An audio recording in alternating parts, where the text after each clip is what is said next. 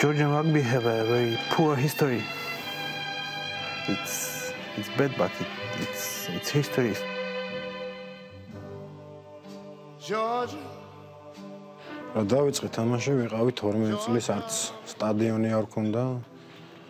არც სავარჯიშო არაფერი არ ქონდა, სავარჯიშო ვარჯიშობდით ხრეჟზე, მინდორზე.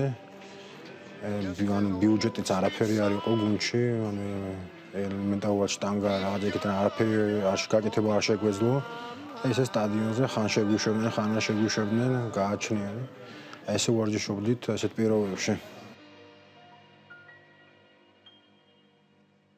კლოდმა, ასე ვთქვათ, ფეხი აუდგა ქართულ რაგბს, მაშინ ისეთი ძალიან რთული პერიოდი იყო საქართველოსთვის, მთლიანად რაგბისთვის არავის არ ეცალა, მაგრამ ამ კაცმა შექმნა ისეთი სიტუაცია და ისეთი სისტემა, რომ მთელი ეს ნიჭიერი თაობა წავიდა საფრანგეთში.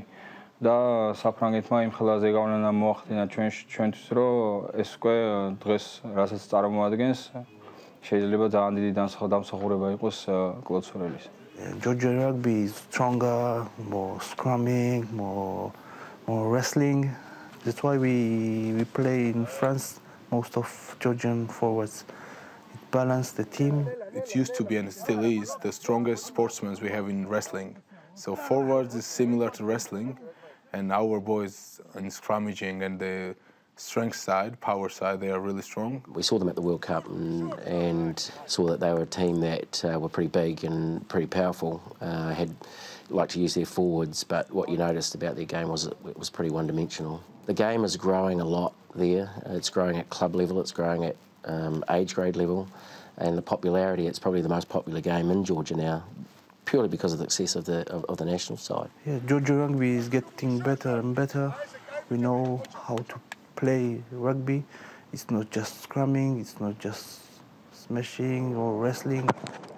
რა თქმა უნდა, ყოველ წელიწადს ძლიერდებით. ახლა ვინც რაგბს უყურებს, საქართველოს უყურებს, თუნდაც ნოემბრის ტესტებზე მოუგეთ სამოას და ნელ-ნელა ყოველ წელიწადს ზევით ავდივარ და ის არ ჩერდება, მიდის კარგად მიდის ზემოთ, პროგრესი არის, ავსთავარია, ანუ ადრე თუ მარტო მორკინალები თამაშობდით, ეხლა ხაზის თამაშობს, ხაზის ზანოსებს და ანუ პროგრესი არის. და რასაც დაგვანახა სამოასთან თამაში, რომ გამარჯვება.